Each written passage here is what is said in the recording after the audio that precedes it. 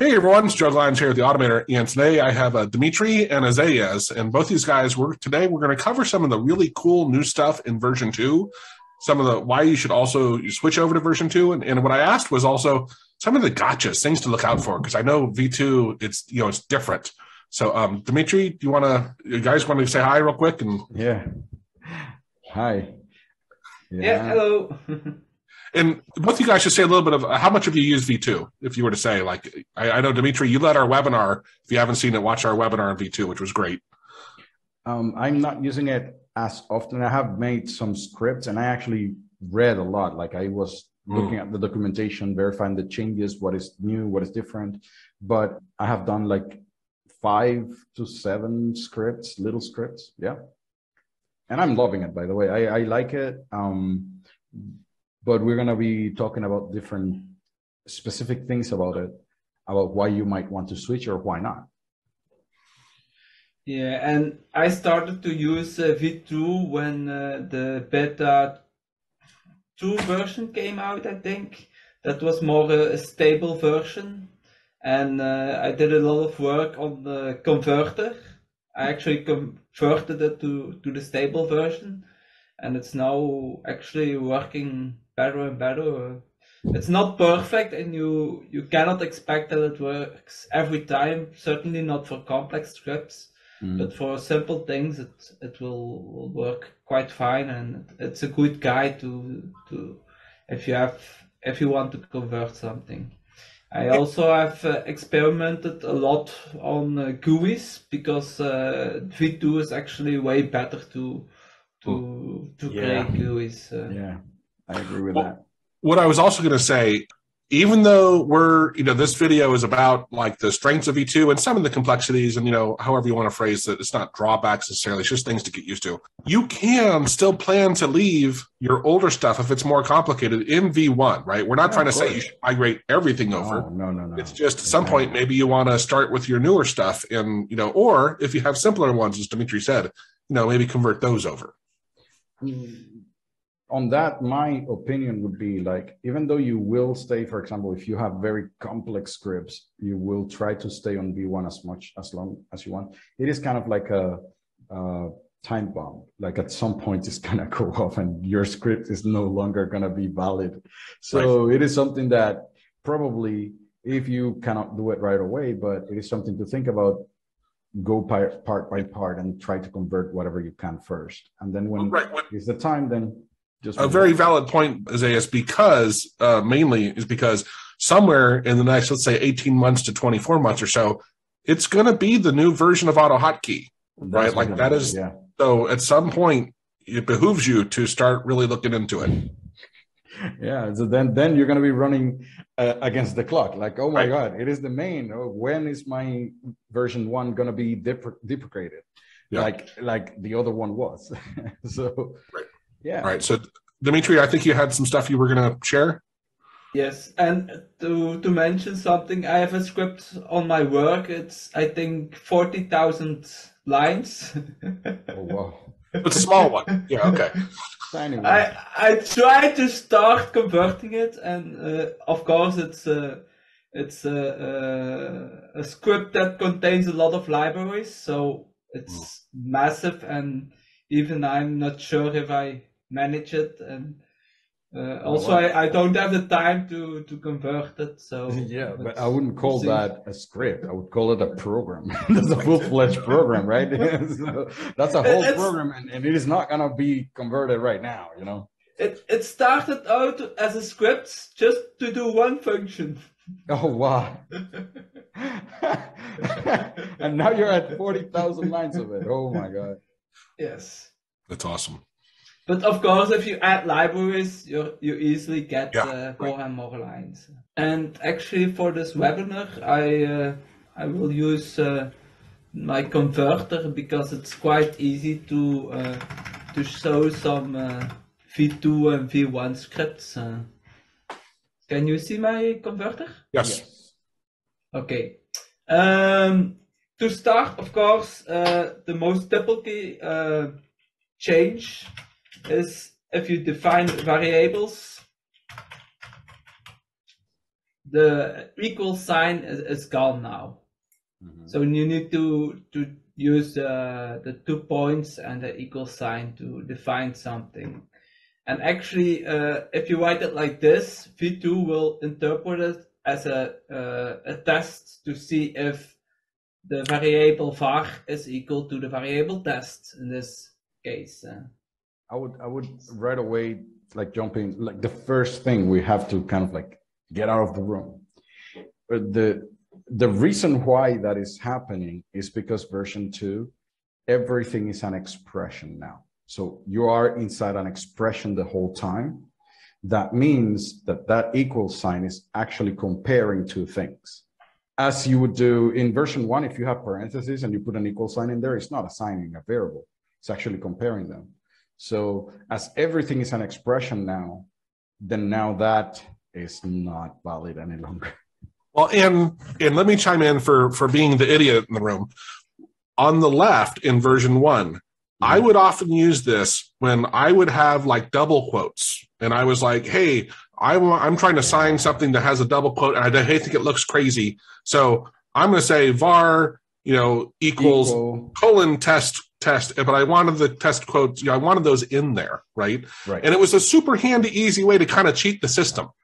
However, what's beautiful, and I know this from talking to Isaias, is in the one, now your converter did this differently, but it is doing it different, yeah. Yeah, you could have just wrapped the those with the single quotes instead, which unfortunately, because they're the simple double quotes, they're not pretty ones, it's hard to read, but it works, right? Like it's because of this, in this case, it's because of the syntax highlighter. If there was a syntax highlighter, you would see fair the enough. difference.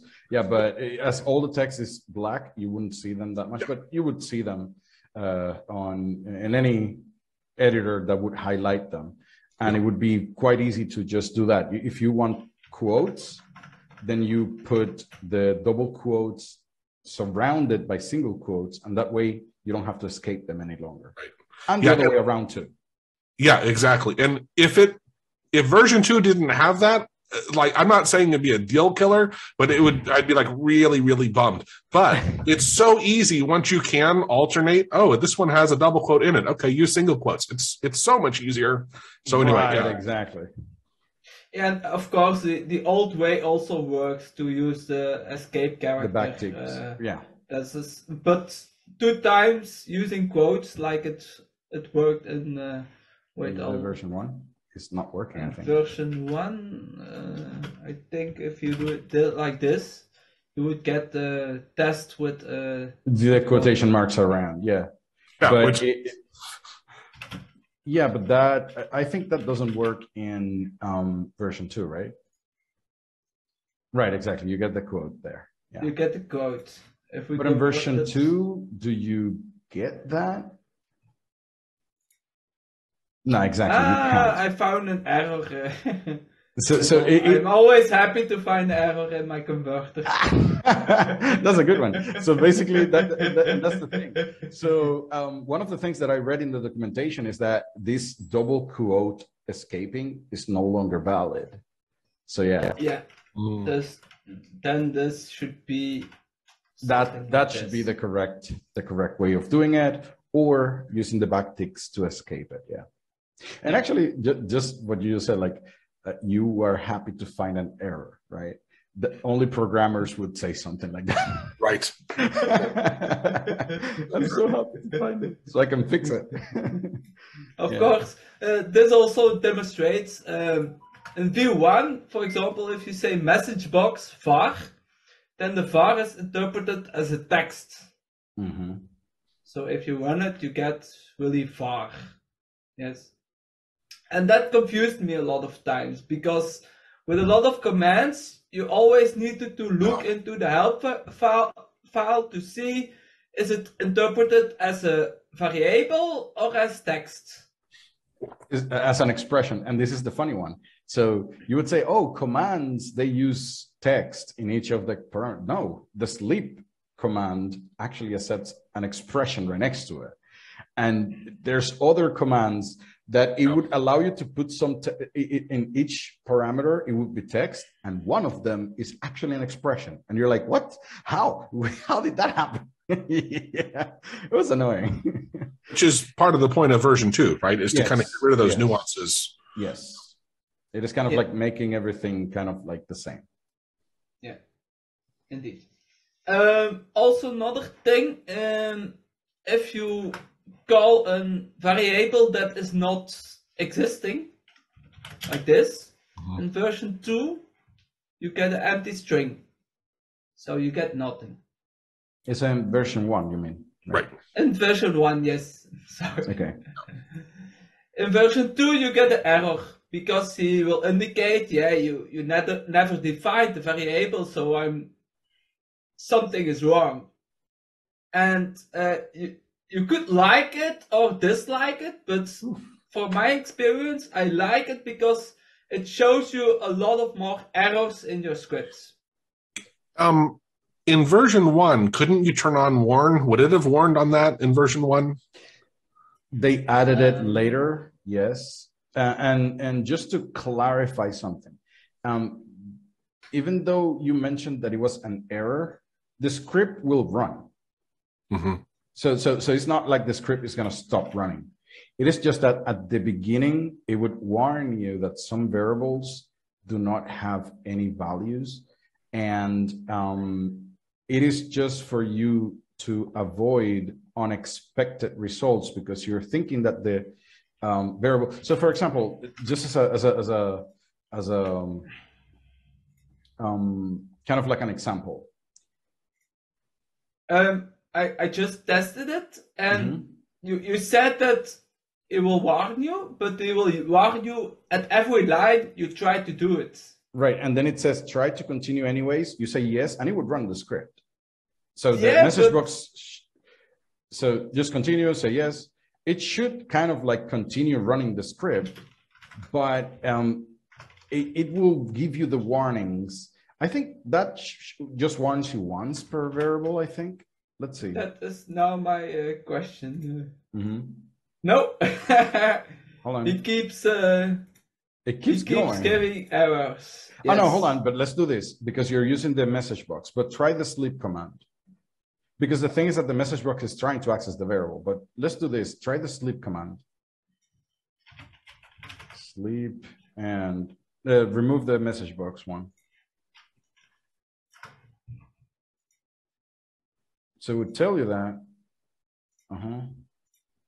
How about if you put another command around it, like something else, like put assign a variable below the sleep command. So just put in there, just assign a variable, any text, whatever, to see if the script actually goes ahead. So just assign a variable, test equals whatever, and a message box for text. Right. See if it actually a message box for text only. To see if it actually runs that part of the script, because what I understand is that it will actually tell you, there it is. So so the script is going to run. It warns you that var was not set. And every time the script is trying to access that variable, it's going to warn you about it. But the other part of the script is going to continue running fine, you know? Yeah, and as soon as you define the variable, you will probably... At the beginning, because you defined it afterwards, right? You got the first warning because it was not defined the first time, but after the second time, it was already defined. So it will not warn you anymore.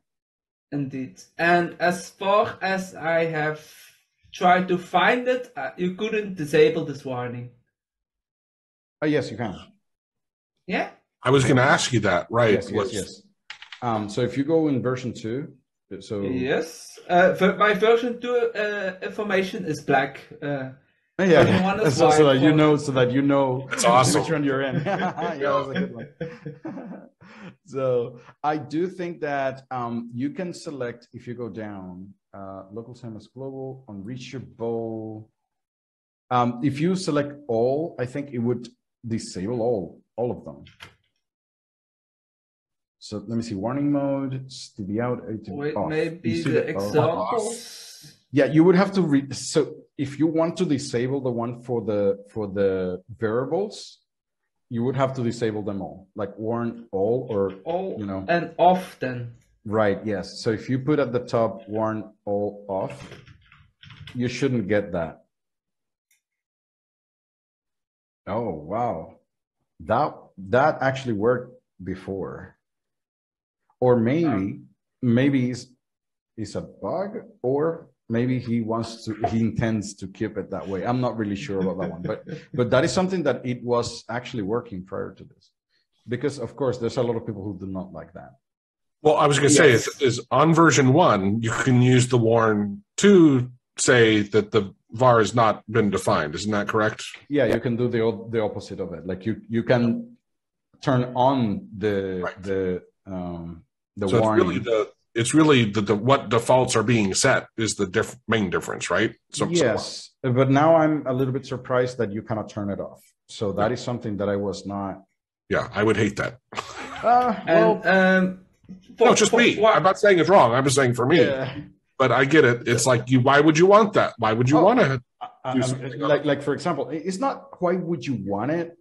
It's because it spares you from certain type of issues. Right. So in that same loop, just right there, just remove the code inside the block from the loop. Which block? Yes. So that code. Just a loop. No, just keep the loop. Actually, I want you to keep the loop. Remove the other code. Yeah, so loop 10, whatever. Just do 10 of those. And what you're going to do is just var plus, just bar plus plus.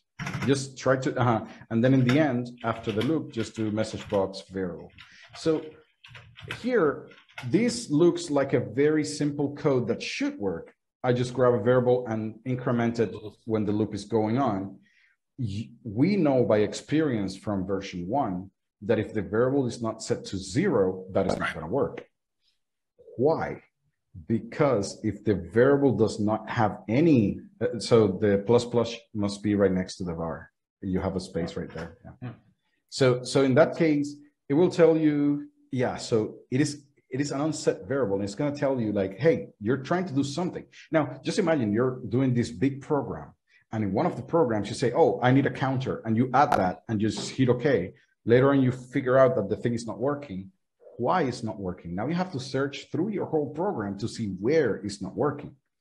But if you get a warning, hey, the variable has never been assigned a value, and it tells you the line of where that is happening, you don't have to search. You just go there. Oh, so I put variable equals 0, and that's it. You fix the error. So it's trying to prevent those kind of things. Yeah. Also, for example, if you use the name of the variable a lot of times in different loops, and you first call one loop and afterwards another one, and you assume that that variable was empty, so that it was 0, but it could be possible that it's still saved from another loop. And that would cause problems. Yes. So it's good programming to define the variable to be 0. That would prevent errors like that. So I understand this mindset, but it's annoying in some cases because a lot of scripts rely on, I don't need to define the variable actually. It's just empty or 0. Let's assume that, yes. Yeah, I understand. And most of the times, I don't mind this this behavior, except if you wanted to use pseudo variables. Oh, so, the pseudo ones, yeah, like this one. Code like this one that you. Here for example, I also added some declaring of some variables to indicate this is the way you could cheat it. If you want to use pseudo variables, if you know the amount of them, yeah. variables, you could define them first as empty, and then I will play it. You see the first 4 you will accept, and then you will get errors. And then number 5 would not. Yeah, exactly. Yeah. So And I do understand why it's there. I understand also why some people might find it annoying. And Isaias, correct me if I'm wrong, both of you guys. Again, this is why, for the most part, I tell people, hey, if you're completely new to programming, and don't plan to be a programmer, version 1 is probably a little bit better for you. If you are a programmer or you plan to stick with AutoHotkey or whatever it is for a while, then version 2 is probably better, because as a noob, as someone that's not a programmer, to me, I'm like, I don't care about that crap. I understand your point, Isaias, that, hey, I have this really big program and, I got to go back and figure out where I didn't set this variable. If I'm a noob, I don't have a really big program. Yeah, exactly. And I think that is a really good point. When you're a person who is new to programming, a relaxed environment is better for you because you can make a little bit of things that you don't have to think about. I understand, and I mostly agree with what you said. I just have a stipulation, Isaias, is it gets back to your goals. If your goal is at some point, I really want to be a programmer, then I disagree with what you said, because it is going to encourage that behavior. Yeah. No, right? I understand. Yeah. So, but in general, like you're learning. The one thing that you have to learn are, the loops, the how to do functions and those kind of things. If every time you're trying to use a variable is going to be annoying you about it, you're going to get discouraged. But then after you understand the basics, now having it more straight, and now it's saying like, hold on, like now here, this is how you're supposed to do it. Like I think in VBA, if I remember right, is this correct? I think it was like the option explicit or something. You could turn that off to allow you kind of this thing of like, I don't have to declare my variables. And I didn't, when I was learning VBA, I didn't know that was a thing. And I actually I dropped out of the VBA course because I'm like, son of a bitch, like I couldn't get the stuff going. And I'm like, whatever. If I had realized that I could just have disabled that, I probably would have finished the course. Which is what I mean. At the beginning, it should be a little bit more relaxed. But in this case, so for example, just look at this. It's just like 2, 4, 6, 10 lines of code, right? And now you're forced to do this line in which ID 1, 2, 3, and 4 are empty, which serve no absolute purpose there. In this case, it's not needed, So that's where having a warn disable would be good for me, just to don't warn me about anything. I'm just doing a very quick script that I don't need to deal with it, right? Or what I maybe would want to have is just one function to say, okay, I want to create a variable, but I don't know the value yet. So to be able to do this, but maybe on another way, just to say, in this case, it's possible that ID 1 did not existed yet. Right. You can bypass use the try catch. The try catch command maybe, but no, that is an error that is being thrown prior to the script being read. So I haven't found a solution for this issue. Correct me if I'm wrong here, but in version 2, this would work as well. You could on the ID 1, 2, 3 at the top, you could say ID : =1 and lose the double quotes and comma and set that to 2 and set that to 3 and then set that to 4. And then 4 is the one you define as 0. Is that right? You mean like this? Yeah, like all of them with yes, you can do that. And you can do just that a little, a little less code, that's all. But yes, of course. Yeah, you can but still this is actually garbage. It works, but it's not what you want. Right. But in some cases, it would be a solution, because actually, if you see the code here, it was actually a conversion of to get the program manager list, and you actually get a object, so you can work with it. So this is not necessary anymore. But it was an attempt to convert something, and you see that it fails. Yeah. But objects, there was a little bit more about objects that is kind of strange. I object. Let's see Actually, no, I have written a little bit about objects because it's maybe a little bit confusing for a lot of people who don't use it a lot. Oh. And you have arrays that's just a list of values. And the first value has a key 1, the second one has a key 2, the third one has a key 3. And I don't think there's a lot of difference between version 1 and version 2, except the same problem you also get here. If you haven't defined the key, then version 2 will give you an error, while version 1 will give you an empty string. And in version 2, can you show an example? Because I didn't understand exactly what you meant by that. Because, for example, in this case, an array should not have keys. Well, the keys are set automatically to an index, right? So, for example, you have here an array. And then we will call the array. I'm not sure if this works. Let's try it. Normally I would. So actually he accepts the point 1 as. Yeah, that shouldn't be. That shouldn't be true. So that's an error. And that's the. I'm gonna explain. No, it's not an error, but it's a strange behavior of version 1, and version 2 will not accept this. No, of course, and I'm going to explain you why. But yeah, I know what you referred to there. Here is the version 2 script. Yeah, that shouldn't. Yeah, that's an error right there. Why? Because actually version 2 is stricter, but for me it's easier because it's understandable. Yeah, but no, that's the issue. Yes. So I get it. So this is one of those things that is a bug that can be considered a feature, right? So for you, it's like a feature. Oh, that's better.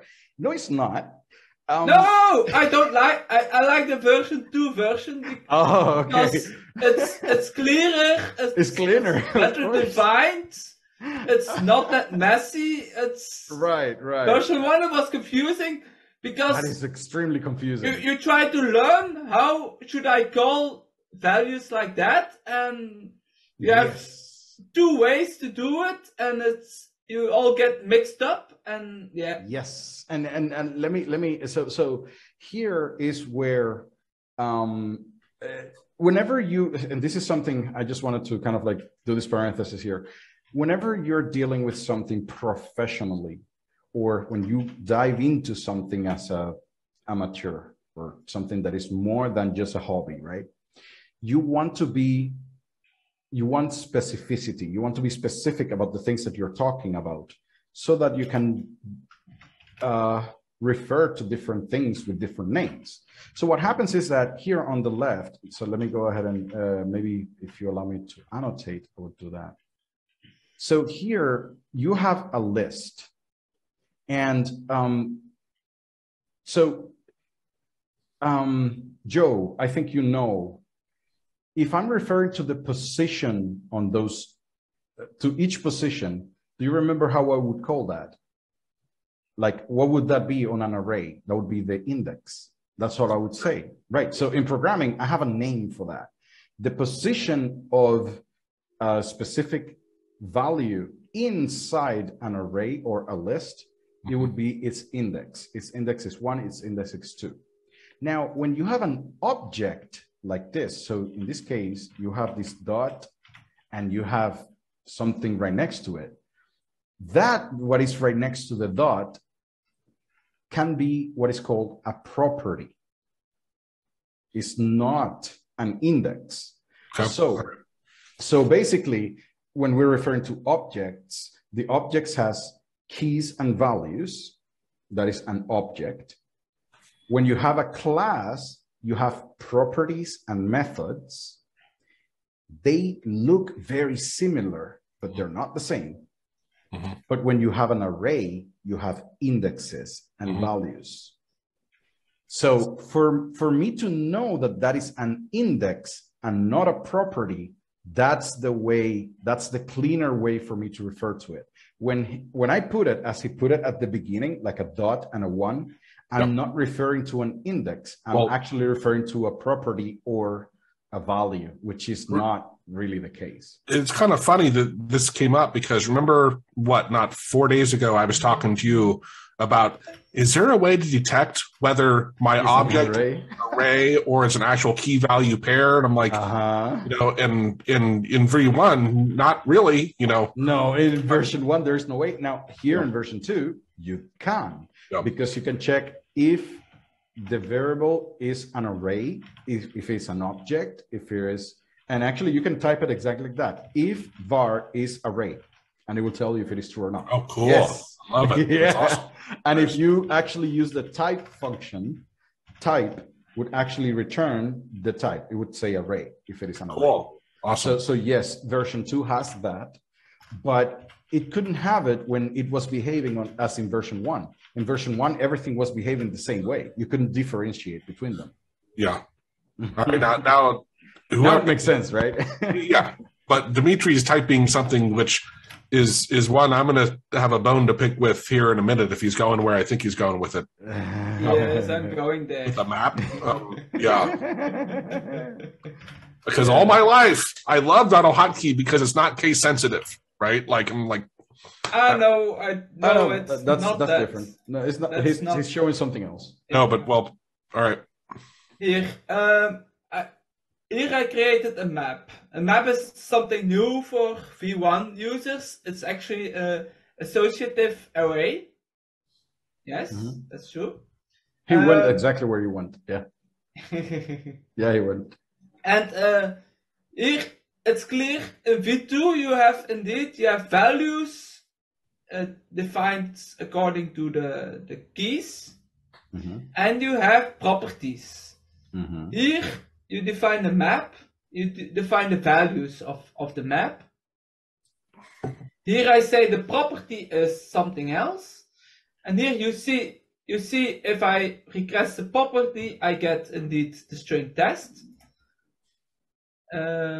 Maybe because the key has to be capital R. Yeah, that one exactly right there.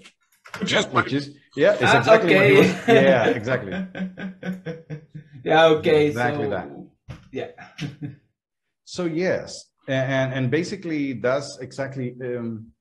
If you could do this for me, let's do this. So,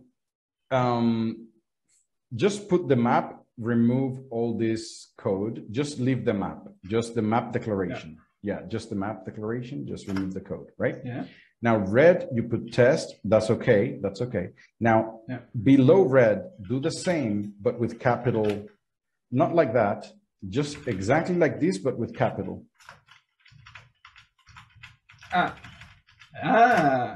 Let's try that. And give me. Think you will. Yeah. So give me give me test 2 or something. Right. Let's try that. What do you get? Hit OK. Yeah, again? you get test 2. So that's for this one. Well, for both actually. No, that's for this message box. Right. Okay. So we have overwritten the first property. So it's not case sensitive. In this case, it's not, right? So this in this is case. Right. But if you do it with the exactly like this, now do the same lowercase and uppercase for those. That should give you 2 different values now. I think it should. Or it is with the object. One of them is case sensitive. Don't need this line. So that is red. Yeah, you get. So that's the first one. So that's the maps are case sensitive. Now hold on. Click OK here, and can you put a second message box in there with the other one? Yeah, exactly the same, but. No, wait. And now the same, but. Case the lower case here. Yeah, let's try that. Let's see what we get. So we've got You see, so uppercase and lowercase.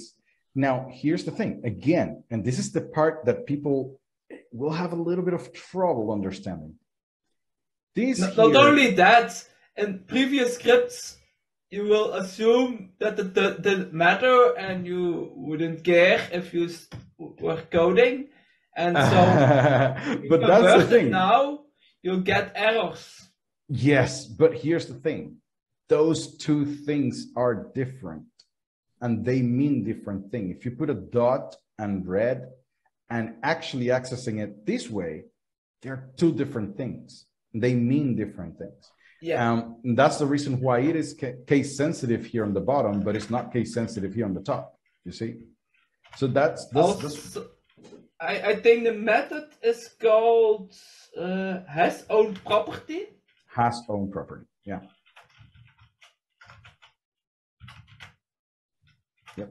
And here then red, I think like this. That is to check if the value exists. Exactly. Because if you use objects, you will need it a lot to check. I use it a lot. If the property exists, else I do something else. Don't you have like another function that is called has only? Yes, and has is to check if the value exists. If a value exists, exactly. Yeah. One thing is a property, and another one is a value. Yeah, well, I think that is also kind of confusing for people. Yeah. Probably they will mix up has own prop and has. Yes, they're different. But if you understand that it's not the same, one is a value and the other one is a property, then it makes sense. So just think about it like this: index and value, and then you have key and value, and then you have property and value. So those are so those things. Index has to do only with arrays. Yes. Keys have to do with with maps. Maps. And properties have to do with objects. So that's what I was trying to explain at the beginning. That's the reason why words, we get very specific about them, because they actually mean something else. And when you're coding, when we're referring to each of them, this in here is a property, this in here is a key. And that's the reason why I could tell, because you're writing them differently. If you write them the same, then I could not tell which one is which one. That's the point of it. So let me ask two questions here. The first one, on line 4 at the beginning, the plus greater than, is that something? Like, is that? No. He was just pointing out something. No. Just making sure. I just want to indicate how you check if the value exists, because that is also a function that we in V1 it was not necessary, or you would just ask, is map point is map point red? Is it empty? And then you would do something. And now you need to call that function. Right. And for the other one, it is has. I think it is. Has. And it's probably also case sensitive. It is. Well, hold on. So the value that you input here is case sensitive. Yes. No. So you just get ones because it exists. They exist. Now, if you put something, if you put something that it doesn't exist, you get 0. Yes. Yeah. Because it doesn't have that property. But yes, those are the things that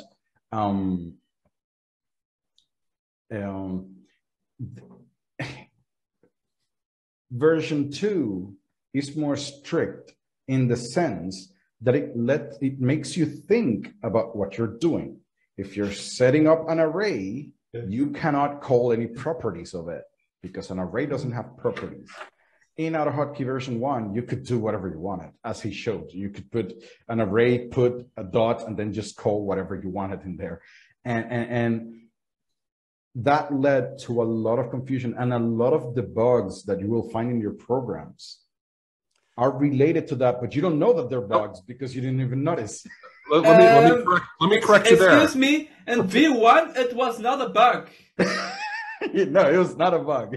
Well, even then, Isaias, here coming from a non-programmer, right? I would say I disagree with your last statement because for me, it is how I use them. Like, I'm not doing the advanced stuff. Like, that's what I'm saying is I understand not everything, but a lot of what you guys just covered, right? I can grasp that there's benefits to what you're, because I would say it's not just that it's stricter, I'd say it's even more advanced, right, is how I might also phrase it, because clearly you get some benefits from having these different types of things, right? Yes. My question would be, okay, for all the extra quote-unquote confusion, at least for people like me, what are the extra benefits we're getting out of it, right? Because, like, you know, I understand. That is gonna, yeah. That's the thing. So what's going on with AutoHotkey is that it's maturing. So probably once you enter into AutoHotkey, everybody was a noob, everybody was testing out, everybody's good. Now, there's a lot of those people who started out 10 years ago that now are doing 40,000 line programs. Sure. Now, those people are finding a lot of issues that could be solved by being a little bit more clear. But that affects then the people who are new, because now the learning curve is going to be a little bit higher. Well, because, you know, I wouldn't honestly really care much if it wasn't the fact that one of the biggest draws of AutoHotkey is it's so easy to pick up and learn, right? Like, that's what brings people to it. It's one of the biggest draws. Now, here's the thing. It hasn't changed much. You're going to do the same things. Now, there are some other things that, and trust me, I thought when I was going to start coding in AutoHotkey version 2, I thought that I was going to be like, oh, I have to relearn this. Oh, I have to relearn that. It happened because I used certain functions that now have different names, right? But for the most part, most of the things that you're doing, the changes are minimal for people who are new to AutoHotkey. So if you're starting, and he has shown, most of the things, for example, if you have a message box on this side and put it on the other side, the only difference would be that the text has to be quoted. And that's it, basically. And where you put the options of that message box, maybe. But most of the commands that you already use are going to look almost exactly the same, except for the quotation marks. That's it. Now, for the people like me that have been working for a long time with this, and I have been dealing with COM objects, and the COM objects expect certain things, and I need to do this, and then it becomes a little bit better for me to be able to be clear about what my intentions are, so that later on down the line, I don't have to be debugging, which is where most of the time goes. You spend more time debugging than actually writing code. So I think that's what it helps with. Okay, well, let's go. I'm not going to debate. I'm not saying you're wrong or anything, right? I'm just saying, I know. Like, there's, with anything, right? When you make it more advanced, there's going to be some people, and no matter what, you make changes and people aren't going to like it, right? It's just the way it is. And some people are going to love it, right? So I'm not trying to weigh in. I'm saying for me, like, this is, you know, it's a headache. It doesn't mean I won't switch at some point, right? It's just saying, like, oh man, I love the fact I didn't have to worry about case sensitivity. And now if I'm working in a certain way, I do. Oh, no. But here's the thing. No, here's the thing. So you see that you don't like case sensitivity, right? Then I never do that. If you use the objects, with the curly braces as you usually do, well, yeah, but again, I might borrow someone else's code that has that, and end up not. Oh, yeah, that's true. That's true. We don't have to rehash that. I'm just saying, like, for some people, right? But let's keep going along, because I'm not knocking the value, right? I'm just saying, I know it does lessen the entry level of how easy it is. Yeah, the learning at a cost, but it's not that the cost isn't worth it, right? I have no idea on that, right? It's just. Want to throw it out there. So let's move on to the next fun thing. I think it's not the same. in version 2, I think you could call it like objects. Was it like this? To define an object with... I'm sorry, let me see. To define an object? How would you? Where are you? I'm not sure. If you're typing, I cannot see it on your screen. So you just do an object just with curly braces, the normal way how you usually do it. So yeah. But what I don't like object, with the map function here, you have first the name of the value, the key, and then the value, and then the value. Yeah, the key and value. And when the name and the comma is, if you have a lot of them and they look similar, it's not useful. So that is something that I don't like for the map. Oh well, I never actually defined them that way. So I just make it map without any definition, and then below I try to do it as usual. So this would be a normal. This would be an object as we know them, and if you do it this way, then you're not gonna get this because now you're getting properties. So that is not case sensitive anymore. So that's okay. Yes, but in this case, it's very easy. This is the name of the property. This is the value. And you go on like this.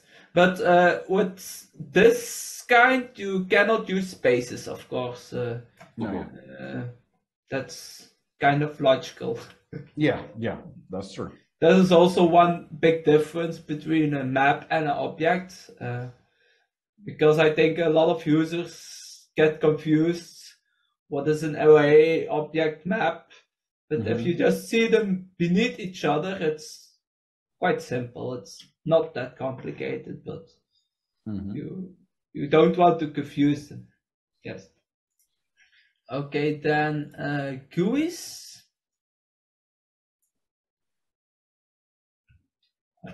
GUIs. GUIs are now object oriented, and I love it. Why? Because I use a lot of GUIs and multiple GUIs, and then it's way easier if you have a variable that contains that GUI, and it's way easier to grab it and to hold it. If you work with a program that has multiple windows, you love this, because in version 1 it was very confusing. Oh my God, how many times I have tried to use a list view function, then to find out that the GUI that I'm trying to work on is not the default. So that's the reason why my function is not working. So I have to actually make it the default first, or any command like GUI control get. Now I have to put this name of the GUI in front of it. Like now, if you just have a variable and you know that that variable is the one that has everything to do with that GUI, then it is a little bit easier. I would say the most important part about having this kind of guys like this is that you can, how do I say, like the function, you can put functions to something like on event. You see this on event? Yeah. Before you had to use this G label thing. Now it's not like that. It is like you can add an on event listener. And that is a little, for me, it's a little bit better. Like it changes everything. Yeah, and also, but that is actually another thing. You could also say here, for example, here you want to define what happens if you close a GUI. You could use, I'm looking up how it's called, flat arrow functions. Yep. Flat arrow functions. Yeah, those are the ones. Yeah, some people hate them. Yeah, but they don't understand them. Yeah, well, it's just for those kind of little thingies that you don't need anything. Yeah, exactly. So I just need to exit. Yeah, I don't need a whole function just to exit it, right? Yeah. Yeah. And awesome. I actually also, if you I think I have an example. Here, this is not a GUI, but from a menu. Here, if you want to create a small menu that just gives you one command to run a certain file, yeah, you just put it like this. You create a menu. This is the object of the menu. And you say, I add an item called with the text run. And you say run the variable file. That's it. So the file would be, some kind of a path, of course. Yeah. You know what comes to mind, Dimitri, is when I was first learning AutoHotkey, it was between the vanilla and 1.1, right? Mm-hmm. And I was learning web scraping in dot notation stuff, and I would see the COM object being used in examples in the forum, and some of them really crazy, hard to read, and other ones like so clear. You know, it was a dot notation. And like exactly, it's the same thing here, right? The stuff on the left is that like it's still achieving it, but it's just not as intuitive, right? When Lexicos brought in COM into AutoHotkey and you could directly use dot notation, it was so much easier to read. And I get that with the GUIs because yes, it's just clearer. It's just easier to understand. Yeah, it might not be like clearer, but it might be more understandable is what I would say, because sometimes having a lot of dots one after the other, some people abuse of that. So, but I think personally, I think it's more intuitive, right? It for me, it just like once you understand this can be a reference and you can get a connection to it and then use that later and all this stuff. And there's methods and properties and stuff to those things. It's just, oh my God, it's so much easier. For me. Yeah. And something else that I found annoying with version 2, if you wanted to work with multiple GUIs, then it was sometimes hard to grab what a control is, and it was a lot of confusing. Also, if you wanted to add some variables specific for that GUI, now it's very easy. You actually can say my GUI. You can say var1 equals Joe. Mm-hmm.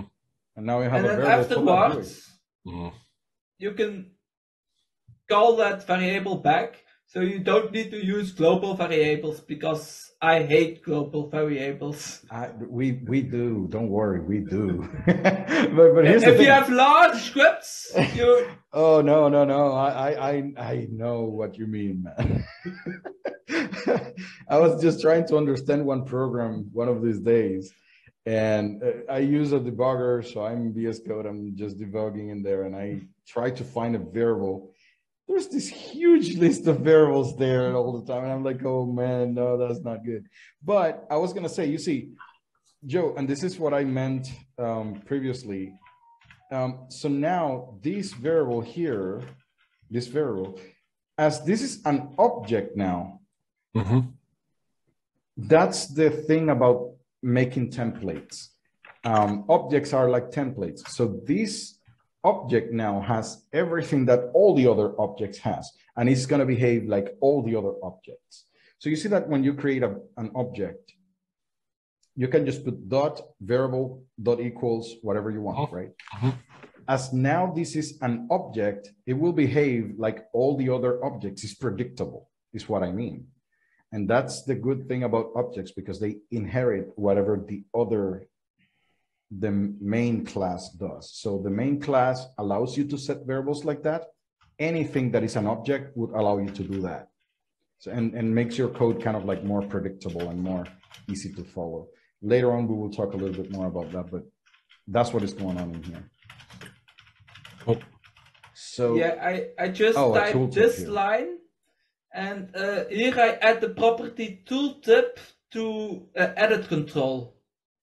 And I used this cheat a lot of times, because then I also let run a mouse move function, and it will check if the control beneath my mouse has a property tooltip. If he has a property tooltip, can you show that quick? Can you make an example of an edit control that has that tooltip, and let's see how that looks? Yes, of course. I think it's on message. Oh, so you're adding this, and then you're gonna do a no message to capture that and show a tooltip, is what you mean? Wait. I think I have examples of this, and it's quite GUIs. Maybe this one? Here. Okay, now let's open the code.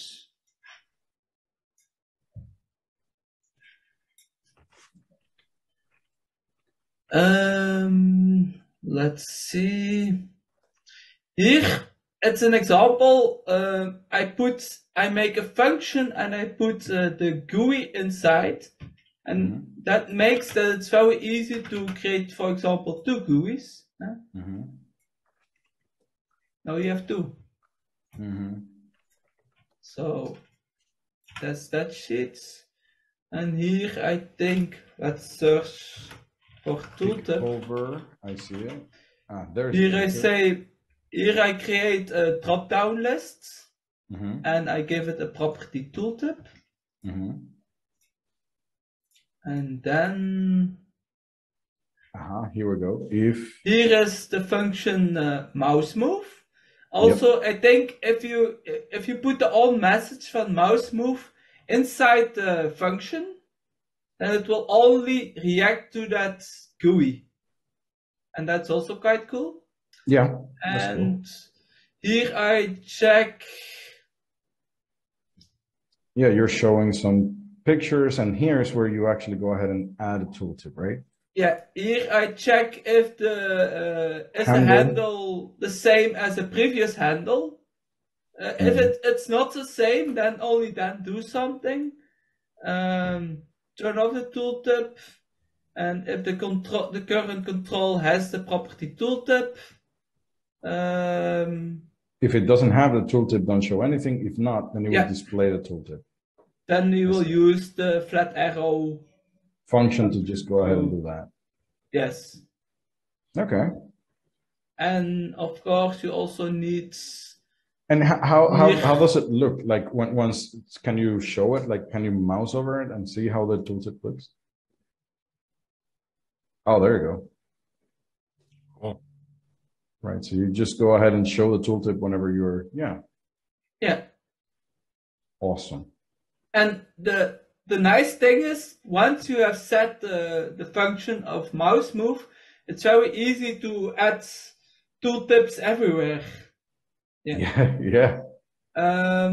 But maybe for pictures, it's maybe possible that you need to add another option, another style to let it activate, to let it recognize the handle. It's possible that for some controls, you need to add a style for it. But in general, the fact that you just set a property onto that particular control, and that control has that property saved, that you don't have to have a global variable, that's awesome.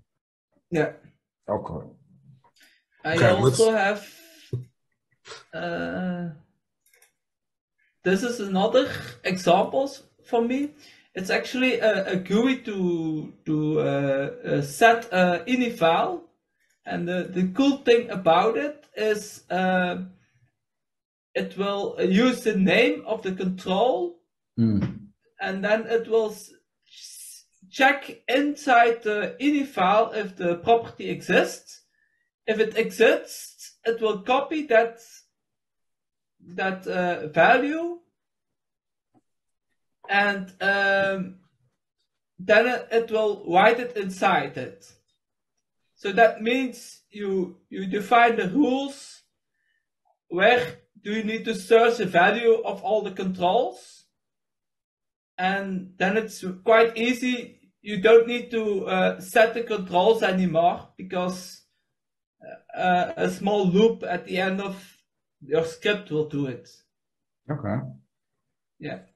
Okay. And that way it's very easy to add extra control, and you don't need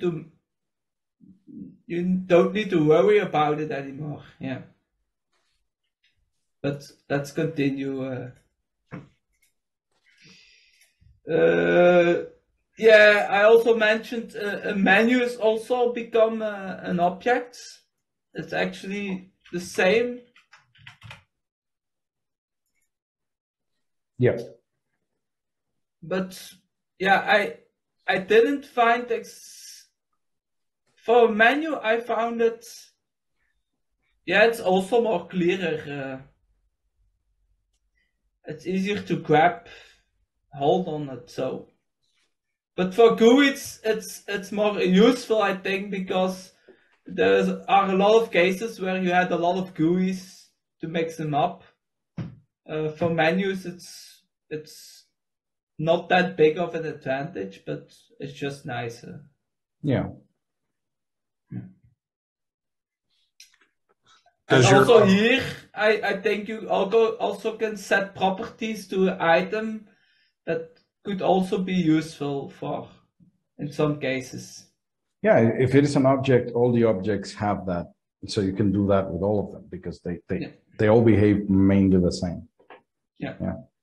I would assume your converter works better on the menus because they're simpler. Is that right? Let's see.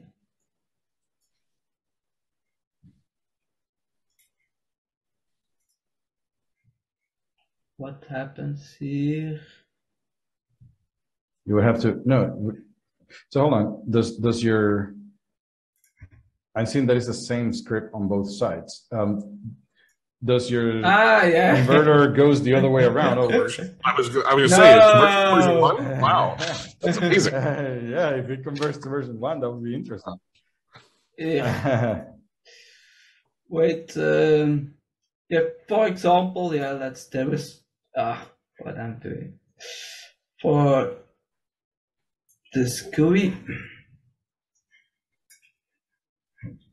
So this is the version 1 script, and the version 2. Yeah. But of course it works, but it doesn't. It tries to use the version 1 way how it happens, but in version 2 you have way efficient way to get those values. So it tries to help you to convert it, but it doesn't convert it on the nicest way. But sure, it's normal because version 1 works in another mindset. Mm-hmm. Yeah. Let's try another one. I think most of the examples work. So this gives you a GUI with some tabs. Nice. And of course, button OK. Yeah, I think.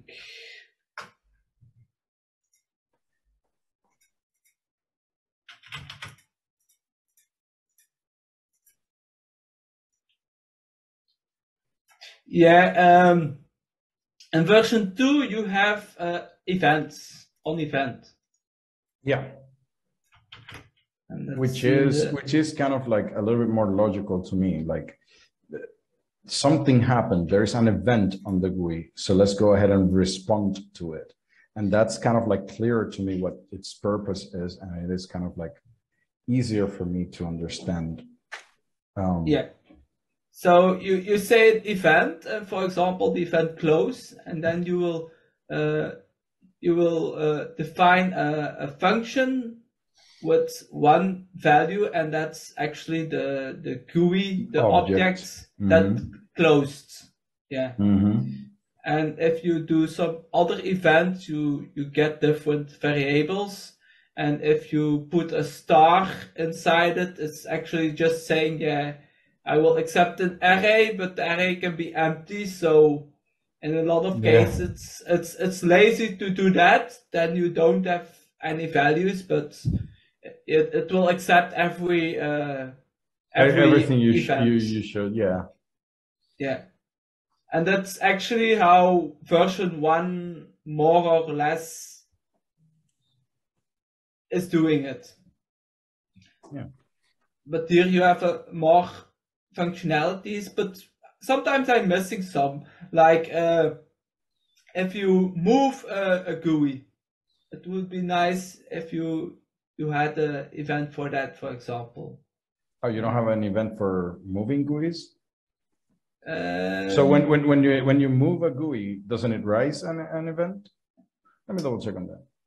There should be one. You can do it with an on message, I think. You have other ways to do it. There is no, okay.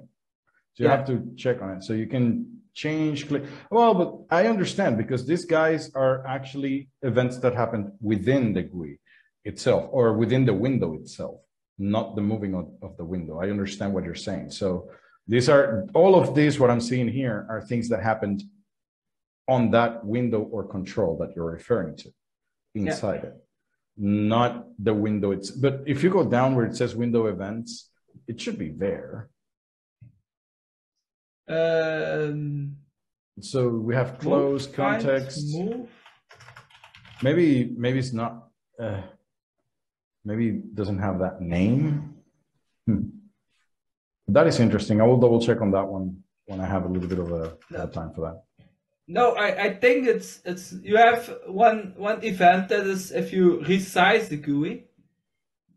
That is also one that's quite useful. I use it also a lot with my quick converter. Of course, like that's something that I would be expecting to be there. I wouldn't expect it not to be there. Let's see. For example, you move it and then you change the size of the control so it adapts to your space that you have. That's very useful. But in some ways, I had a window and I add a second window, and I like to have like if I move one window, that the other ones moves along with it. And so in that case, it would be useful to have something like that. But I'm gonna give a note just real quick. Can I share my screen for a second? And just to kind of like clarify what I meant. So here you were looking at on the on event, right? So that's for version 2 here. And I was a little bit surprised that you couldn't find those. But instead of doing like on message, you have 2 more functions. You have on command, and that actually reacts when we get the WM command message, okay? And the on notify, which would react by the WM notify command. Ah, yeah. So probably here on the on notify, that. yeah. So it's just for those. And probably the WM notify would be the one that contains when you move a window, I would assume. But I will double check on that. But I was kind of like, that is interesting. Like we cannot know when a window was moved. I think we would be able to do so, but we would have to understand the on message, like this particular message would be. I never said that I knew everything. Oh, no. I didn't either. I just went ahead and checked on the help file because it was really surprising to me. Because it is kind of like one of the most used things. Whenever you minimize a window or maximize a window, I would like to be notified of that. And I would perform some actions on that, right? So I would be a little bit concerned if I cannot access that. But I would say it would be the on notify. I think that's the one. Yeah. Then labels are gone. That's also a big thing of version 2. On the GUIs, like labels, you don't No, need no, everywhere.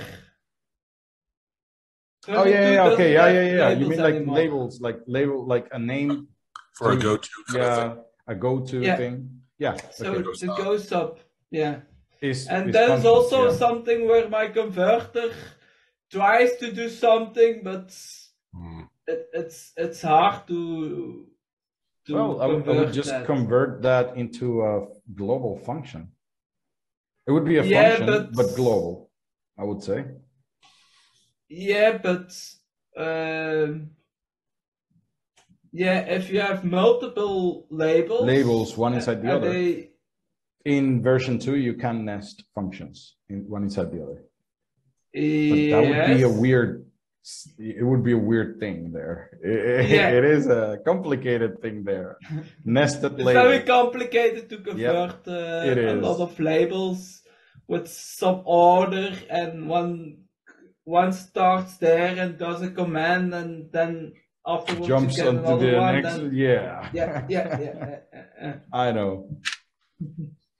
And basically, you see the reason, the fact that you're having troubles converting it into in version 2, that is also the trouble trying to understand the code. When you're trying to understand the code and you have all these nested labels and a set timer that jumps around every certain time and you don't know about it, like there's a lot of things that are happening at the same time and you're like, what is going on? When you're trying to debug a script or a program, and everything is jumping around like that, it creates a lot of confusion. Maybe that's the reason why they're getting rid of it, and you just call the function. You need it, call it. That's it. Yeah. Exactly. and you also mentioned nested functions. That is also something new. Yeah, it is something that you can do. And then that concept of the closure, I haven't been able to figure it out yet. But yeah. That is something that I still don't know how they work. And here I'll show you something that would maybe also surprise some people. AutoHotkey 2 surprises everybody, don't worry.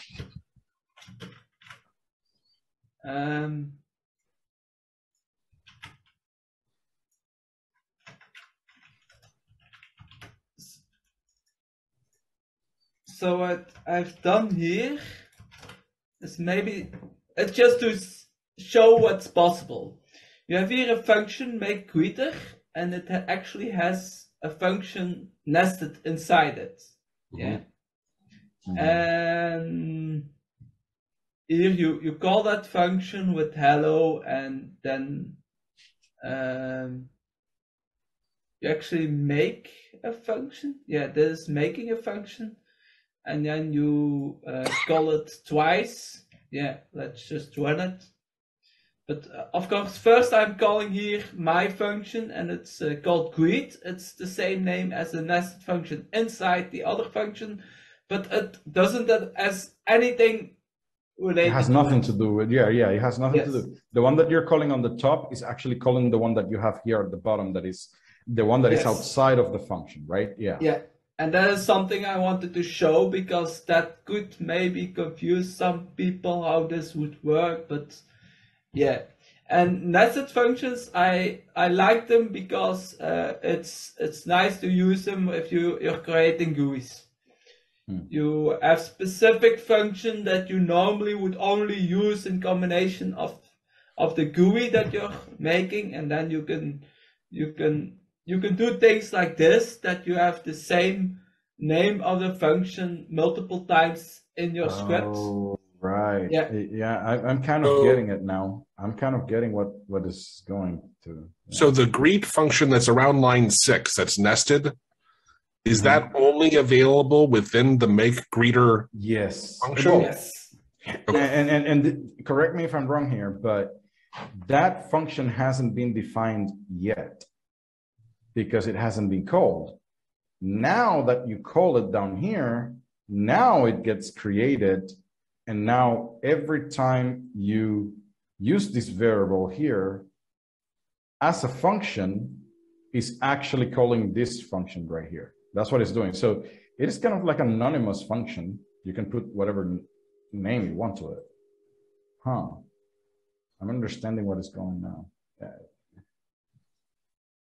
Yeah. So basically, this make greeter is kind of like just creating the function and sending it back to the variable. And now you can have whatever variable with that function.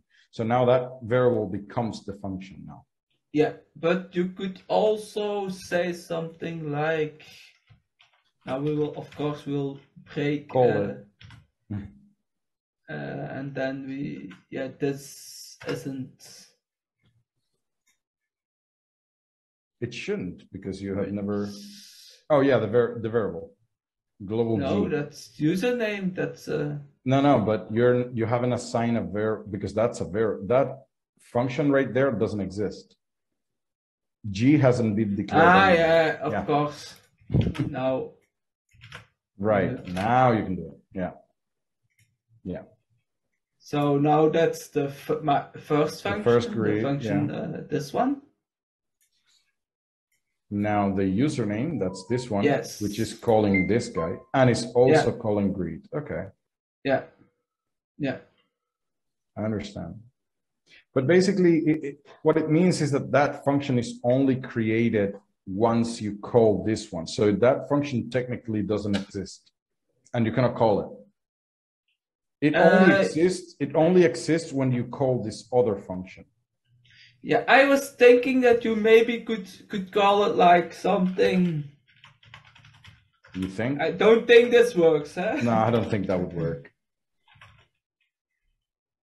Nah. Let me see. This Dimitri. Yes, nah, this one shouldn't work. Yeah.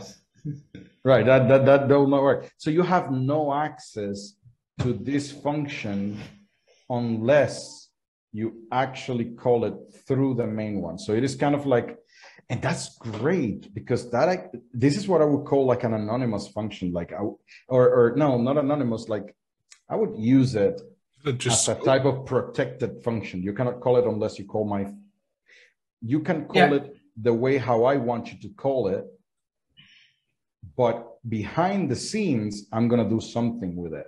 I know where I would use it. It is those type of advanced coding things. Like you see when people are creating a library and there's a set of functions that they put a lot of underscores on it and say like internal functions that you're not supposed to use. You're not supposed to use them because they're only for and then they don't want you to use them, but you can use them anyways. But if you have large scripts, this is very useful. Yeah, I understand. Yeah, but again, for somebody who is not a programmer, this would not make a big of a difference. Like, what can I do with that? Well, and I don't think it's going to trip them up because they're not even going to get around to it, right? So it's not like so what? But again, notice what I told you. Most of the changes that we're referring to are things that are not going to impact a person who is new to AutoHotkey. Basically, these kind of things are the ones that we're like, oh, wait, you can do that now? Oh man, that's cool. But a person who is new to AutoHotkey is going to be like, what do I do with that? Like, why would I need that? The main part of AutoHotkey, I would say, Dimitri, if you can show the changes between hotkeys and hot strings, that is one that would affect people that is near. It's not like a big difference. Like when you're defining a hotkey. Here we have hotkeys. Yeah, hotkeys and hot strings, especially when you're not like that, but defining them like. Here. Yes. So that's from version 1, right? This so is, if you my converter indeed only works one way. Yeah, it goes that way. I love version 2. I understand why the changes are made, and that's the future. And I have no intention of going back. No, that's good. That's good. But basically, as you can tell, the only thing that it did is that added these brackets around it. So now, again, as everything is a function, now this would be kind of like the function definition, and these brackets tell you where the code is. I think you don't need the return any longer when you're doing that, because we already know where the code is going to end, right? So, but I like the return. No, I know. I'm just actually making the comment that now that we have braces around it, then you don't need the return any longer because you're not returning any value. If you convert it like this, you don't need the braces. Right. And as we were discussing, Joe, in this case, you don't need the parentheses, so you can actually just leave it with the quotation marks. The only thing that would change, so if you can take off the parentheses, would be the quotation marks. That's the only thing that would change between version 1 and version 2. Now you version 2 in the deed doesn't need the parentheses. The parentheses. Oh, terrible word. But I don't like it. I always put them because for me it's way clearer to yeah. It is something that also, Joe was if you will, will, if you will convert something with my converter, I always put them. Yeah, you just use the functions, right? But Joe, I don't know if you want to tell me what you were telling me. Like, well, it was just very confusing. If you'd see something that doesn't have like a message box, was the example I think we spelled out, right? Isaias. In version 2. You can make it look like a command, even though it's technically a function. So go ahead and lose the parens there. And this is what I'm like, oh my God, like that to me. That is so bad, right? Like, oh my God, that is ungodly. But Isaias gave me a really good explanation as to why it's possible and how to think about why it's still a function and how they're different. By the way, just to clarify something, Joe, this is also a function. It's the same. So in version 1, it is also a function, right? So the reason why I would say the reason why it irks me, because at the beginning it was actually annoying, is the quotation marks. If you don't have the quotation marks, it doesn't feel that bad. But I understand why the quotation marks are there. I want them there. I need those expressions everywhere. I need those. But let me try to explain and probably keep this. Let me show you my screen real quick and show you why you might want to rethink about that decision, Dimitri. So. Let's just go ahead and I'm just going to ask you a question, and you're going to go ahead and try to answer this one. So, hold on, let me get a little bit bigger. Oh, not that much. So, what are you expecting from this?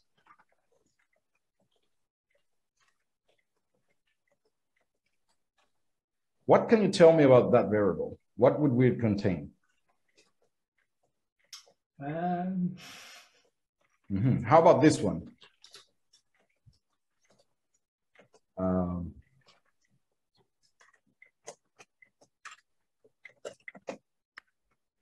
What would that contain? It should with the return of run is probably if it succeeded running. Maybe you see that. You see how he had to think about it. Like probably this, probably that. I think that's the key thing. If I'm using this thing and I'm not expecting any results, or I don't want to save the results, because I don't want to save the results of a command. I just want to tell the computer what to do. Show me a box with that particular text. There it is. And I don't want to know the result because I can see it. If it worked, it would be there. If it didn't work, it wouldn't be there. That's it. It's simple. The same with run. The run, I don't need to know if you ran the freaking thing or not, because I know, because I'm going to see it when it runs. So usually the difference between a command and a function is that the command is usually a function that doesn't return any value, or that I don't care about that value. So as soon as you put the parenthesis around it, a person like me or many other people would right away think that I could do something like this.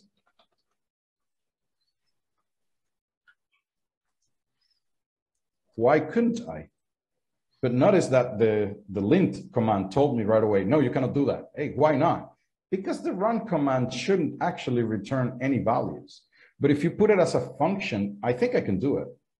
You see what I mean? Now, if I would do, like, for example, in string, right? So in string, my documents test, that makes a little bit more sense to me. I'm just missing some parameters here, sorry. Yeah. So that would make more sense because I know that this is going to return something. It's going to tell me if it was true or if it was false, or if, you know, that would help me out. But for a message box, that's not going to help me out much. Like what is that going to, that doesn't mean anything. And the fact that you write something as a function would make me think that I could do it, or would make, because, for example, notice this. Remember, Joe, you have shown me that Maastricht has its own message box command. Well, not message box, it has an M. At least it's just M. Yeah. But what if he wants to write a message box function and the name of the message box is really similar to this one? It would be kind of confusing. Is that a function? Is it going to return a value? Is it going to do something? That's the difference between when I would use the parentheses and when I wouldn't. If I'm not respecting any type of results, then I would just put it like this, and I know that that's a command and it's not going to return anything. That would be the reasoning behind it, you know, like, but not everybody. And the funny thing is that if you don't like it, you don't have to do it. You can put your parentheses all the time. So it is optional. You can do either or. Isaias v2 returns a result of the message box. For message box, what does it return? The value what you clicked, I think. Okay, wait. Okay, in the case that I had one selected, right? Okay. It returns yes or no, or right. cancel, retry, yes. So now I could say, for this one, I would do it. So I would put my test. I would put my title.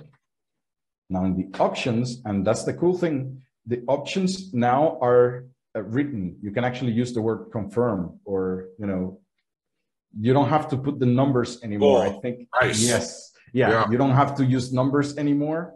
Now you can just use confirm or something like that, I think. And now, if I'm doing that, then I would use it as a function because I know that it's going to return something. So if message box confirm, then I know that I'm going to show the message box when they click, it's going to be checked against an if statement equals yes or something. You know what I mean? In that case, it makes sense for me to use it as a function. Right? Yeah, because it makes sense there. But here on the top, I'm not using the thing for nothing. Then I would use it without the parentheses, my personal preference. Because for me, when I'm taking a look at code really quickly, I want to know if I'm missing a value or not, or whatever. And that's my way of telling myself, no, I'm not using any value from message box at the moment. And I think, Isaias, this is where, you know, it happened earlier, and I heard you say it earlier too, and I'm not knocking what you're doing, right? But what we have to change our mindset, because in version 2, like you were saying, this is a command. It's like, it's not a command. It's still a function. It's still a function, yeah. But we got to convert it to saying it's a function that doesn't return a value versus it's a function that does return a value. That's how we should be thinking about it. And when you think about it that way, it makes more sense, right? Like then I can get behind it. Are you going to use the value for something? No, you're going to discard it. Then don't put parentheses. It's not meritorious. It's not that you have to do it that way. It's just my preference. Because every time I see it without it, I think it's a command. Yeah. And that's what I'm saying. Like, no, it's not. It's not always like that. Something Exactly. that doesn't return a value. Okay, I get. All right, I just need to. And here's the thing: what I was just mentioning. Now in version 2, and this is one of the good things that came out of this, is that now you can just use the hexadecimal. You can use the decimal, but you can use K or O. You can say, okay, cancel OC. It's kind of funny. It's the whole thing in VBA when you take something from like out of Excel and you're converting the macro and it has the constants there and you're like, I got to look up that number. Well, this is now AutoHotkey now you has don't have to. Yeah. It has now you just say okay because that's what you mean, right? So okay, cancel, and it is kind of like really intuitive. I want the okay and cancel buttons. Right. Yeah, that's what I want. Abort, retry, ignore, or ARI if you want. Yes, no, cancel. You can actually name the buttons that you want, So basically, and the same with the icon: X, question, exclamation, and and your IntelliSense will be offering those up for you too, right? As yes. Awesome. Well, I'm not really sure if it gives you those options. At some point, it will. It should actually. It should, but I'm not really sure if it does right now. So if I say, well, it'll get there. Yeah. Oh, well, maybe. What extension are you using? Oh, so right now I'm using AutoHotkey 2 from, let me show you this guy, AHK2 language support by THQ. It's really good. I think, yeah, that's the one that I, yep. Isn't sometimes the explanation very large? Yeah, it actually did. For example, for message that's box, just because I just translated it with Google Translate. Oh, I remember you told me this. Yeah. At first, it was in Chinese. And then I messaged the creator. Yeah, is it possible to add the English to it? Yeah, I saw that it was in Chinese. And I also gave him the translation. I just translated it with Google Translate. It was quite okay. It was good. That was awesome. Because he first translated it to Chinese. But here's the thing: this option, this particular language mode, gives you the information that you can actually take a look at it right there as soon as you type the command. And while you're typing, it tells you where you're at. So you're in text. So this is my text. And then when you put the comma, it tells you where you are. Now you're in title. So now you're never lost about what your parameter is going to be. So now, now I'm in options. And for every time it changes, it gives you the information for that one. So if you want the options, there you go. So that is good. And the fact that it's text now in version 2 is good, because now even if I forget, I know that I could just say, oh yeah, confirm. It's gonna be like that. It's very intuitive in that sense.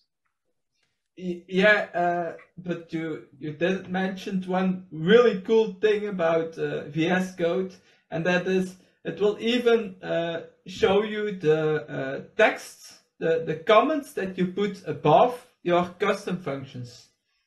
Oh, right. Yes, exactly. So it I has love that. Yeah. So you put the comments on top of your function and they would just go ahead and do that too. Yeah. Awesome. Let me see beside the difference between functions and commands, which again, that is optional. It will always, you can use whatever you want. But there are some other things that changed that even if you don't want them, are going to be there. So a few things I do have to tell you, how we mentioned previously, AutoHotkey 2 is more strict, right? But there's a lot of other little details. Joe, you that we work a lot with GUIs, now it says DPI scaling is enabled by default on scripts. Cool. Awesome. So basically, the issues that we usually see about resizing a GUI and the DPI scaling is going to be there. So I'm not really sure how that is going to affect or how is it going to look like, but that is one thing that is good, but it's always there. And other things that I would say the most annoying part is the change in name of certain functions. There are some functions that I'm used to calling them somehow, like object create object or com object create. Object, yeah, right. So that is going to change. It's totally changed, and now you have to learn it, and that's the only way. So there's no two ways, like with functions and commands. Do you have any idea why he did that? Like why? That seems like a weird thing to change. It was a weird thing to change. I'm not really sure about it. So I'm curious. Yeah, I guess he found it more logical names, or maybe names that were used in other languages. Well, which is a good point, Dimitri. When you search for something like on Stack Overflow and you see it's a slightly different version, how they call in other languages, right? And maybe it's closer to how a lot of other languages call it. So, right. And probably, yeah. If you have troubles of that, my converter is quite good with renaming the functions. Yeah, but I think the main changes are not going to be that noticeable unless you're dealing with objects and very advanced functions. That's when you're going to actually notice a few key differences. The most annoying one that I do not like is the one that objects, when you use the curly braces to define an object, you cannot loop through them with a for loop. That's the only huge aha. Yeah, it is a huge thing. So I'm not sure. Wait, I prepared.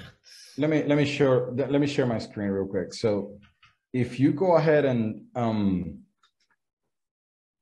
come on. So if you go ahead and have an object and you do this, right? So name. So let me just put this in quotation mark. Time 2:30, whatever. Doesn't matter. And you try to do the for key value in object. I don't think it works. I think what is this one or the other one? There's let me see. That's the reason why I don't like it, because I don't remember. So this one works. How about a map? Oh, hold on. Am I in version 2? Probably. Yeah, I am. No. Let me see a map then. So object equals map, is it? Well, from what you said, oh, no, I'm sorry. It's not that. It's the array, by the way. So let me see. One. Because now you have an index instead of the key. Right, exactly. Two. Yeah. So just use an I. That's what I would say, right? But no. Oh, look at that. Hold on. Am I missing something or? Hold on. What the heck? Maybe it didn't work when you tried it, and then just hadn't been implemented. No. I actually even made a post on it. I made a post on it. I was like, what? Gotcha. How did you remove that? And he was like, yep, it's because you're doing something that you shouldn't. Well, I was going to say with a map, that kind of makes, because it's not a key value pair, right? Exactly. Let me try if it is that one.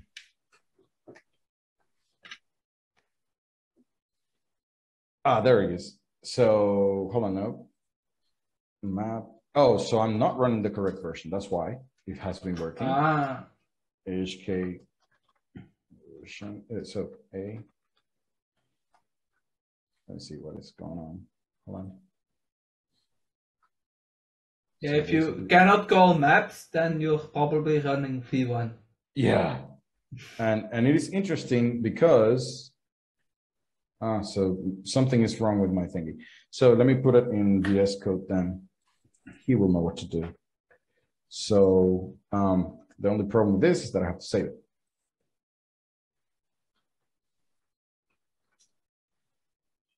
So let's go ahead and test this out.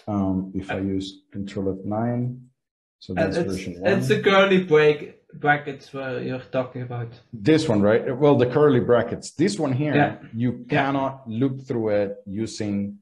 So let me go ahead and verify this. So it just doesn't have an enumerator? Is that what? Exactly. It should tell you that it shouldn't. So right now it's working because I have the map. You're using the array. The array, but this one should actually fail. So let me remove the message box now because I know that it's working fine. This one. So value not enumerable. So what happens here is that and this is the one thing that would be kind of like throwing people off, because we use object very often and we think we could actually loop through them. Isaias, go to your for loop and put after objects, put there dots, own props. Yeah, that's the way how you would do it. So what it does is that, so here's what happens. Remember, an object, so variables have indexes, right? Maps have key and value, which is the reason why you can use key and value here. But objects don't have keys and values. They have properties. That's what they have. So as they are properties and not key value pairs, then you cannot loop through key values on something that doesn't have key values. Right. So what you have to do is loop through their properties, which props would be. Okay. Well, it's not the end of the world. You just have to. It's not the end of. It's not the end of the world, but it's one of the little details that threw me off. And he was like, "Yeah, because you're not supposed to do that." And I'm like, "Oh, I didn't know that." Yeah, you're used to it because of V1. And that's what they say. But in any case, I mean, like, that would be, if you ask me, what is the biggest change that would affect the most people? The quotation marks, that everything is an expression. And this little detail with the objects, because we usually use objects more often. I can't tell you how often I do that. So yeah, So that is so often that this would be the one that would throw you off very quickly, and you would be like, huh. Except I don't actually have to rethink anything other than just knowing add the own props, right? And so you just have to put that. So I'm like, all right, whatever. That's not a big deal. And that's the point. What I meant prior to this, when you start playing with AutoHotkey version 2, you will notice that even though there are changes, the changes are not as drastic as you might think. So just yesterday, Jackie and I recorded a podcast on, hey, what are best practices when you're learning a new language? And I think if it wasn't the first one, it was number 2, was to have someone who knows what you're doing spend 20 minutes with you and help you get started and tell you to look out for this and that, right? And it's like that. This is one of those things that we, would have been, hey, idiot, look out for this. Oh man, when I hit this wall, like I was doing that, and I was like, why it doesn't work? Yeah. And then I spent like half a day trying to figure it out, trying to figure out if it was my problem. I searched the forums, and there was this one thing that had to do a little bit with it. Nobody had asked about it. I had to create a post, and then they answered. And I was like, okay. So again, other people who are programmers knew the difference right away. I was not. I had to spend much time just to figure it out, right? Now let me ask you this. Sorry for interrupting. We've been on here for an hour and 45 minutes, and I have a call here coming up. So, but let's try to somewhat wrap it up. But how do you guys, besides like with your tool Isaias, which obviously has a little bug right now, but how are you having both versions and easily, like I see with VS Code, you're telling it to use version 2, right? Right.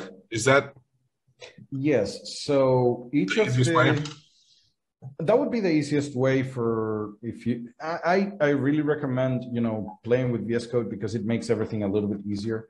But basically I have 2 languages, AutoHotkey++ for version 1 and AutoHotkey 2 for version 2. Now, each of them have some settings about what their interpreter, where the path is. Well, and you're using a different extension, correct?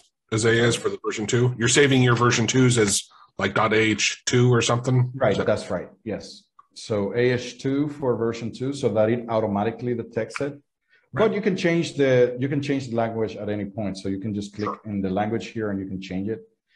The other language then also has its settings pointing to the path to the version 1 of it. So each extension launches a different script. That's what's going on.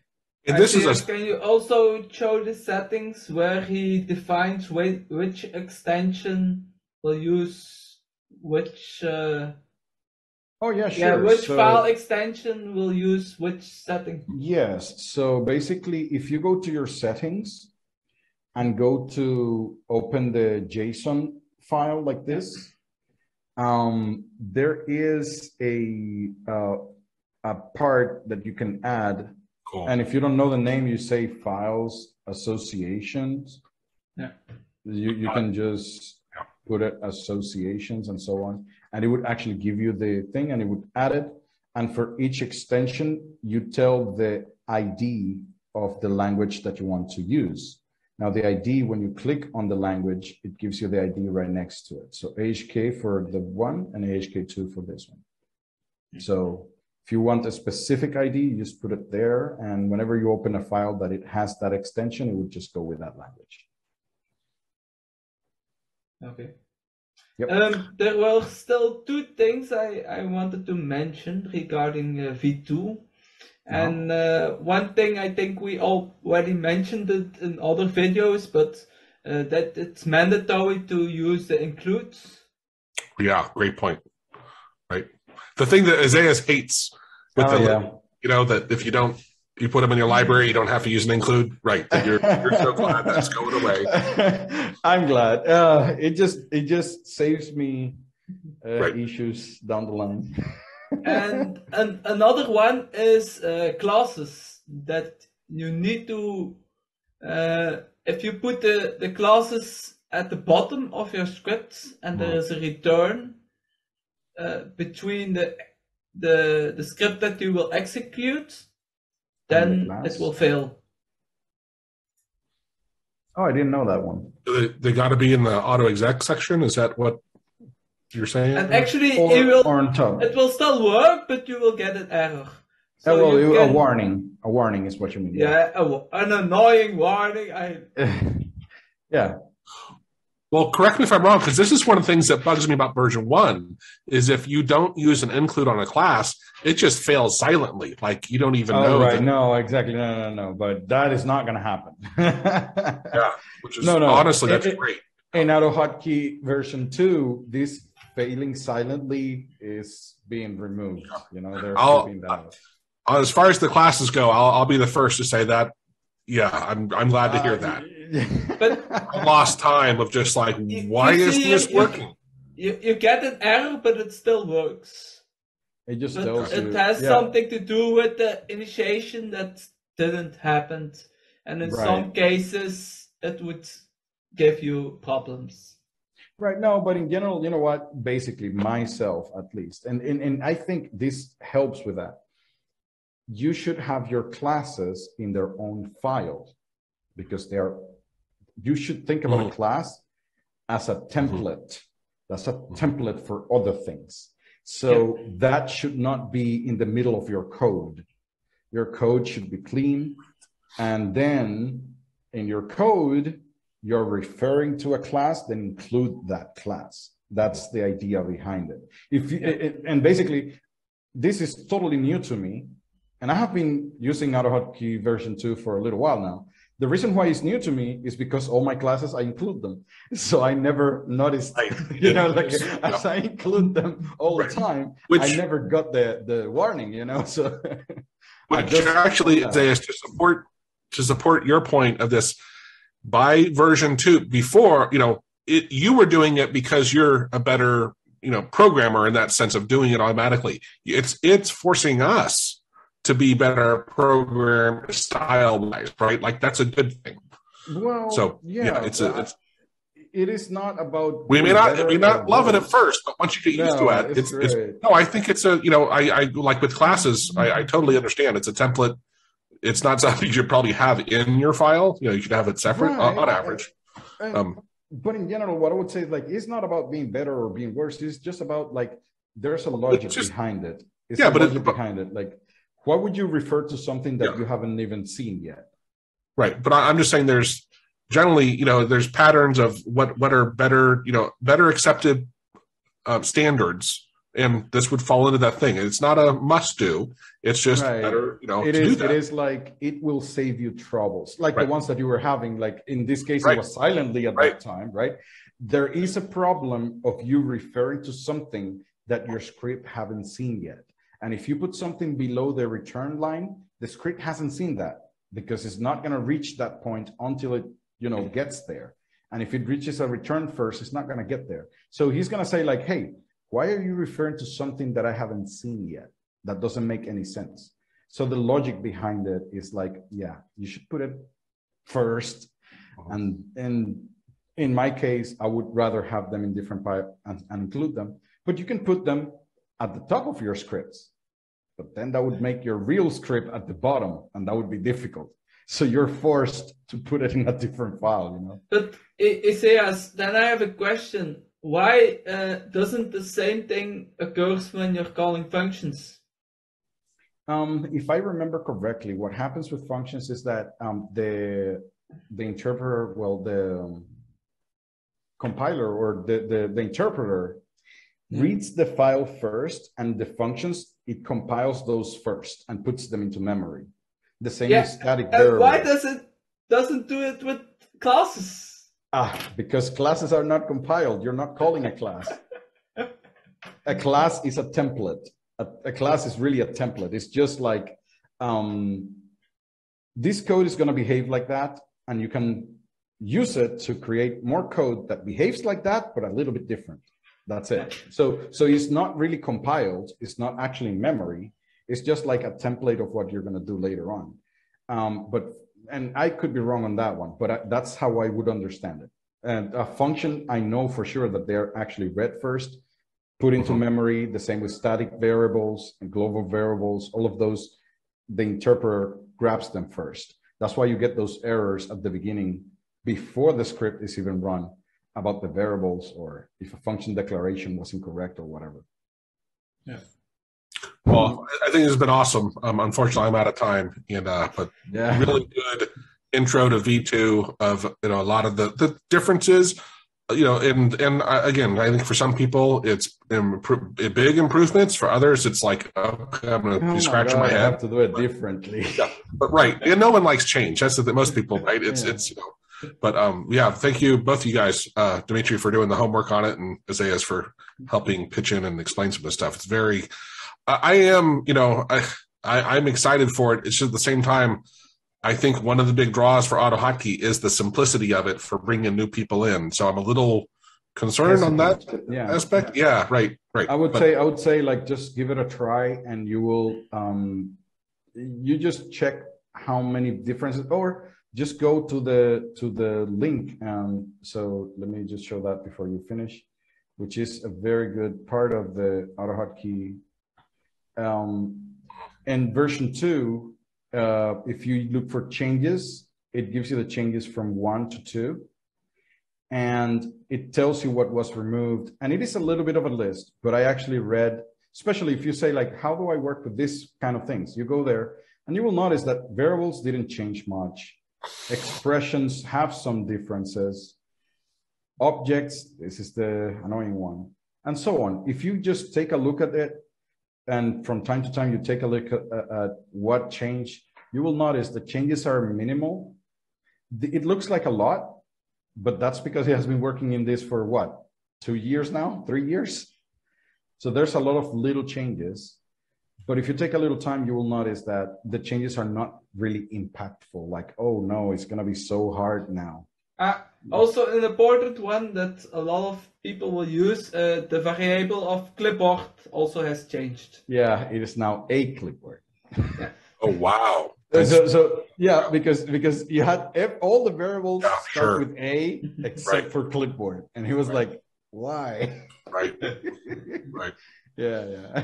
And one last step, according to the documentation, if you go to a function and you click, you change it from v2 to v1, it's easy to get the corresponding function. Okay, The name I got has you. changed. Yeah. All right. Awesome. And by the way, which I'll put up on the screen here, I have a V2 page. It's, I think, the-automator.com/V2. And there's links to the webinar we did, other videos we've done on V2, some interesting talks. Tank and Isaias had a really long discussion into V2 and what's been going on with it. And anyway, just a bunch of stuff there. So thanks again, you guys, for this has been really cool. You're welcome. Bye. Bye.